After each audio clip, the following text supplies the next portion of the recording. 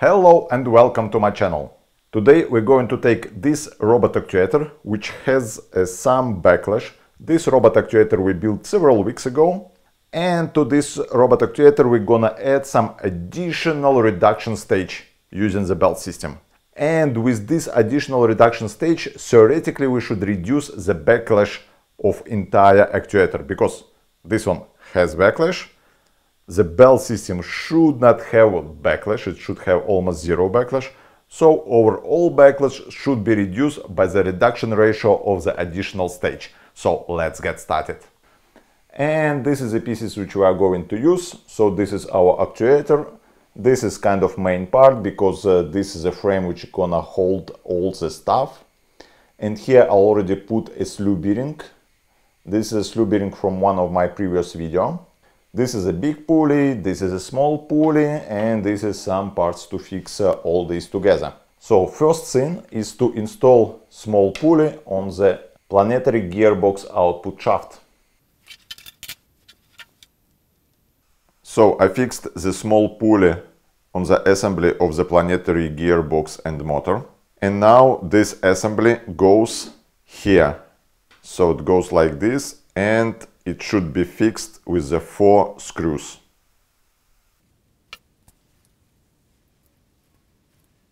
The gearbox assembly is fixed on the frame. And now I can fix this ring. So this ring goes here. And like this, it's gonna hold the bearing inside.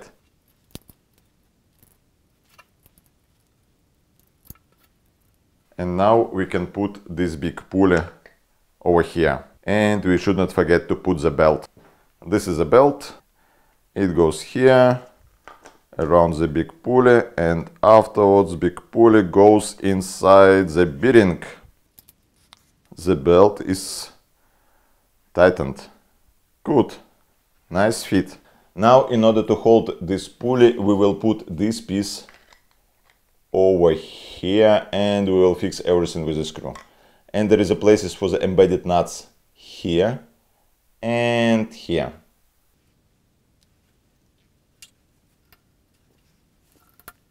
Now this one goes here, and we can attach them together with the screws.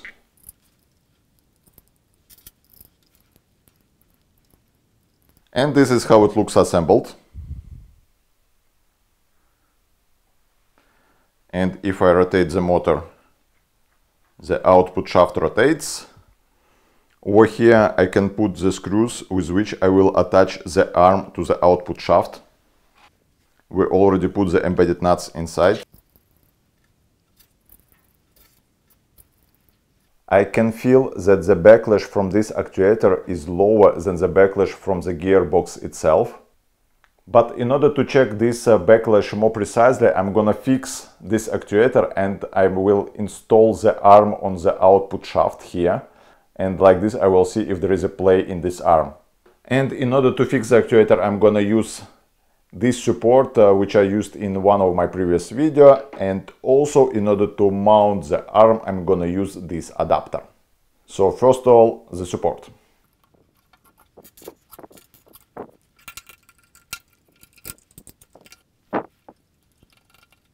And now I will install this adapter for the arm.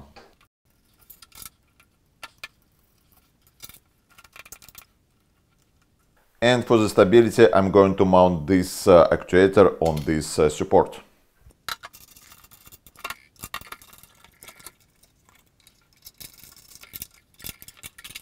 And now I can mount the arm.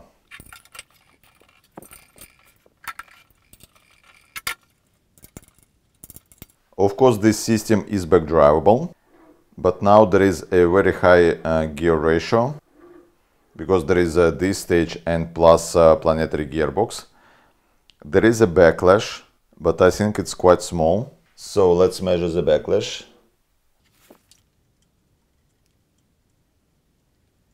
It's around 1 millimeter. I also looked at the backlash with the caliper.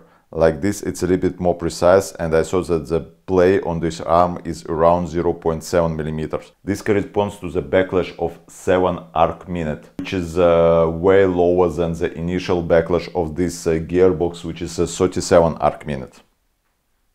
So now what we can do, we can connect this actuator to the ODrive and see how it moves.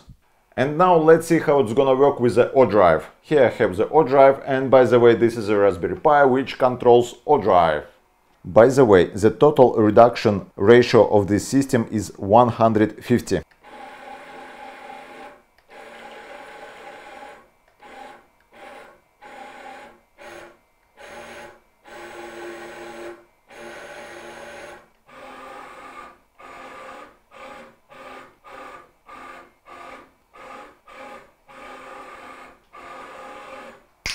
Great.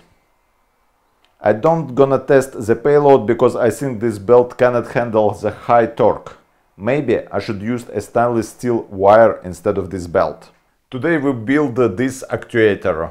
So this is basically a brushless motor, planetary gearbox, and this is basically the assembly from one of my previous video. And to this assembly we added an additional stage with the belt and with the slew bearing. And the total reduction of this actuator is 150. So reduction ratio of 30 in the planetary gearbox and reduction ratio of 5 in the belt. And this is GT3 belt, and usually this belt has almost zero backlash. And so the idea was that thanks to this additional stage we're gonna reduce the backlash, because there is backlash on the planetary gearbox, and after additional reduction stage it should be reduced. And we estimated this backlash around 7 arc minutes. And by the way, the backlash which I measured from the gearbox itself is 37 arc minute. And it's basically 5 times smaller, which is kind of comparable with the reduction ratio of the final stage. And all this beauty was possible thanks to my patrons. Here's their names. If you would like to support my channel, be like my Patron or support me via PayPal. All the links in the description to this video. And also, if you're new to my channel, don't forget to like this video, don't forget to share this video, even if you're not new to my channel. And don't forget to subscribe to my channel. See you next time.